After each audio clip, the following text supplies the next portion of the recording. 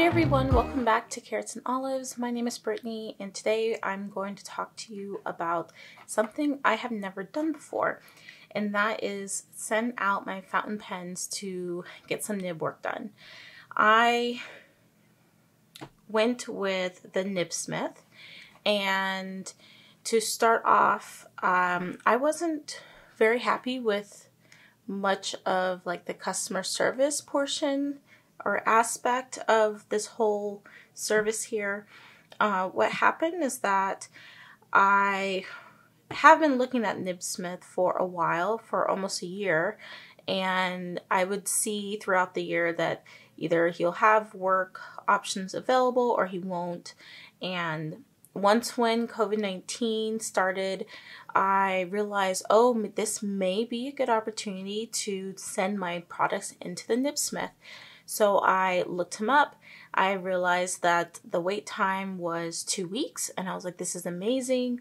So I waited just a little bit until I had the funds to do this, and then I checked back in a couple weeks. It was still at 2 weeks.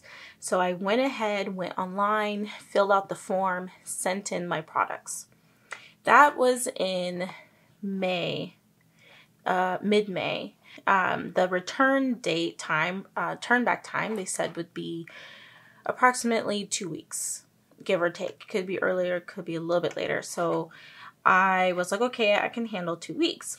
Little did I know that it would take about two months nearly. It's July 23rd and I just now received my postage. So yeah, so I would say that's the biggest problem I had. I contacted him twice and just asking about the status of my pens in hopes that he didn't forget about them. That was also something said on his email. If you don't hear back from me in the time frame that you sent your product in, to send him an email to like kind of remind him just in case. And I did that. And the first time he pretty much told me give him 2 more weeks. I contacted him after those 2 weeks. Then he said it was really short. It was like, sorry, I haven't even started on your products yet. I'm doing the best I can. And that was it. So that was, I mean, I'm glad he responded. His responses were very quick, but at the same time, it was kind of frustrating that I had to reach out more than once. There was no emails or notifications about, oh, this is going to take longer, or anything like that. And so, yeah. I'm not sure if anyone else has experienced this with the Nib Smith. I mean, I understand if you get swamped, but at the same time, this is something that I think this is something that you offer. It's a service you offer, so you can turn it on, turn it off when you are, you know, more available or when you have more time. And yeah, so that was the only like really disappointing part. I was kind of nervous to even send another email after my second email, kind of worried that I would there would be some retaliation, like he would mess up on my products or something like that. I don't know. But anyway, enough complaining. I don't want to be like really rude, but I do want to be transparent with you guys to say that that was probably something I would rate as like a 1 or a 2 when it comes to like that portion of the process. So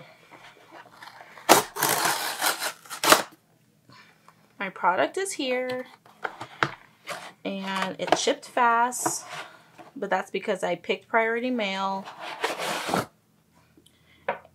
And this is, well, this is a new box. I did send mine in a box just similar to this, and he sent it right back in a very similar box. So, let's see if I can open this.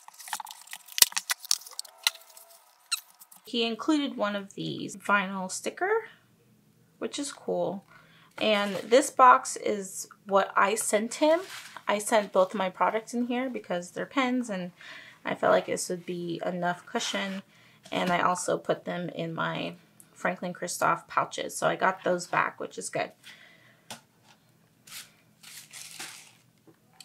Okay, so the 2 pens I sent to him were a Y Studio fountain pen, and I also sent a Esterbrook fountain pen to him. So both of them were over like $70. I got both of them from Pen Chalet.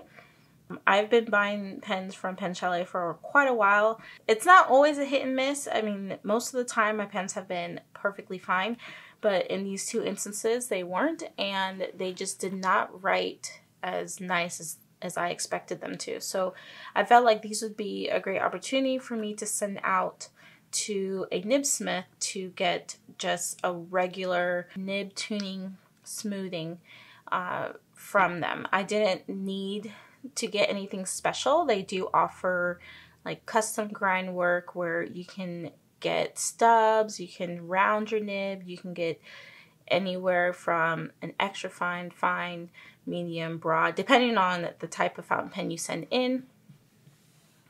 So I just got the very basic, and there was one other time where I ordered from the Nibsmith a fountain pen, because they do sell fountain pens on their website, and you can actually get these grinds done with a brand new pen before you receive your pen. So I had done that one time with the Kaweco Sport, and I know sometimes Kawecos can be hit or miss, and one time before I did get one that was terrible, so I was nervous about getting another one that was going to be terrible, and I went with him and got a smoothing customization on my nibs. So it was just to make sure that it wrote well, it was nice and smooth, and it was well tuned. So when I got that pen, I was completely amazed and shocked. Okay, so this video is getting quite long. Sorry about that. But I want to do like just kind of a show of the pens, and I'm hoping that they will write how I want them and that I did not get back the same exact pen that I sent out. Well, I want to make sure I get my pen, right?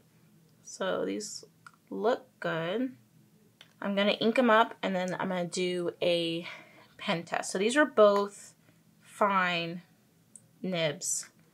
And again, I just asked for a tune and smooth so that I can write with them. Like, yeah, that's all I really wanted. So let me ink them up, and then I'll be right back.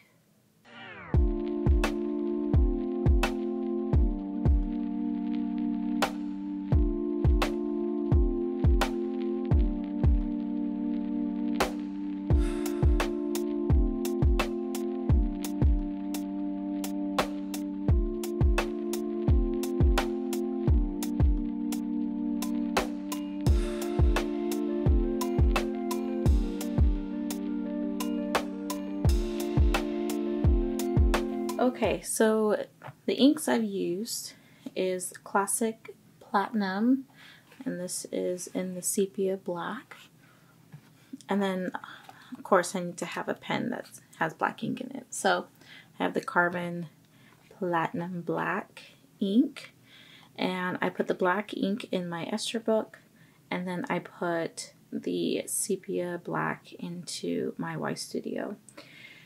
Now, when you do fill out the form, he does ask questions, and he asks exactly what kind of nib work you want done. So for both of them, I selected Tune and Smooth. What pen are you sending? For the Y Studio, I put Y Studio Resin in red, and he asked, describe any issues you're experiencing. So I told him this is a brand new pen. It wouldn't write out of the box. I would like this to be smooth nib with a hint of feedback, and for the flow to be very wet. For my Esterbrook SE Blueberry Gold with the fine nib, I asked that, I told him that the pen is scratchy and required extra pressure when writing. I would like there to be a smooth nib with a bit of feedback and the flow to be very wet, if possible. So let's see if that's what I got. Both of them could not write very well whatsoever, and hopefully they'll be able to at least write. Right? Okay, so I'm going to start off with the Esterbrook SD first. And fingers crossed it works. Oh, that was a hard start, but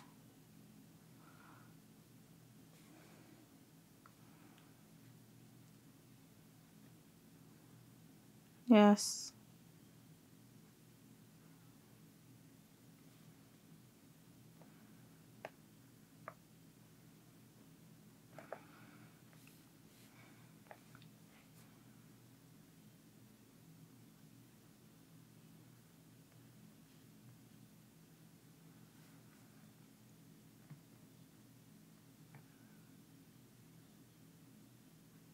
This writes really nice. Oh gosh, I'm so happy.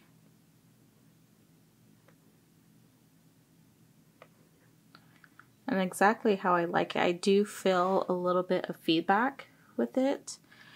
Maybe you can hear that. And it has a thick line to it, which I'm okay with.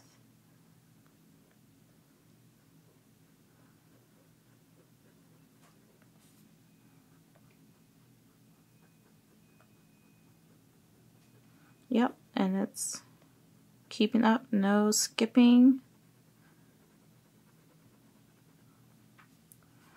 Alright, this is a win. Now I'm really excited. Literally, when I bought this pen, I could not write with it. I really couldn't write with it. I couldn't stand the way it was so scratchy. Okay, so Y Studio in the resin. This is like a pretty new pen. Let's see.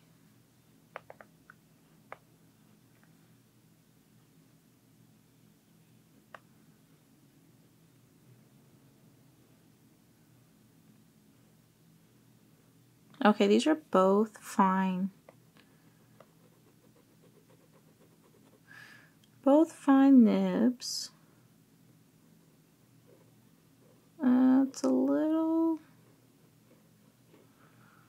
It's a little bit scratchy on just a tad bit.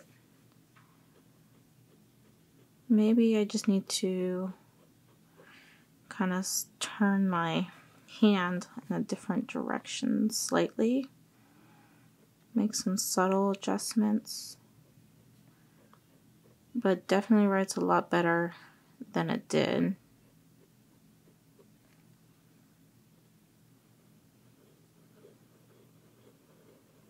Yeah, I think it was just the way I was holding it.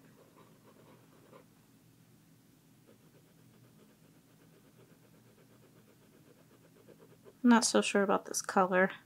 It kind of looks like a poopy green to me. A poopy green.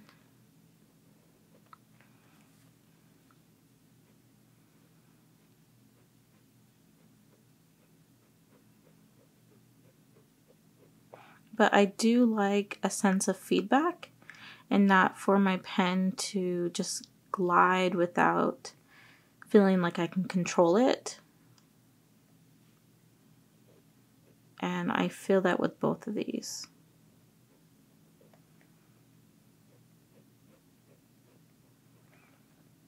So again, this is the sepia black.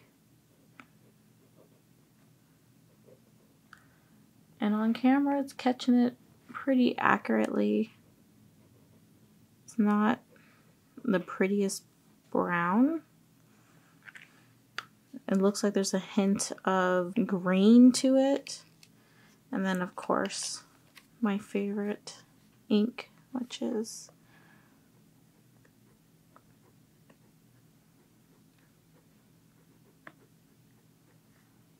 platinum carbon black.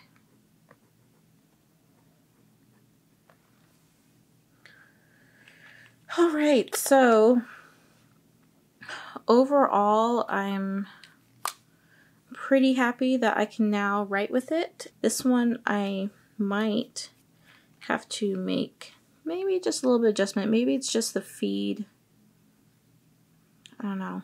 I have to play with this one just a little bit more, but they both write like almost 100% better, pretty much. It writes, right? And I can use them now.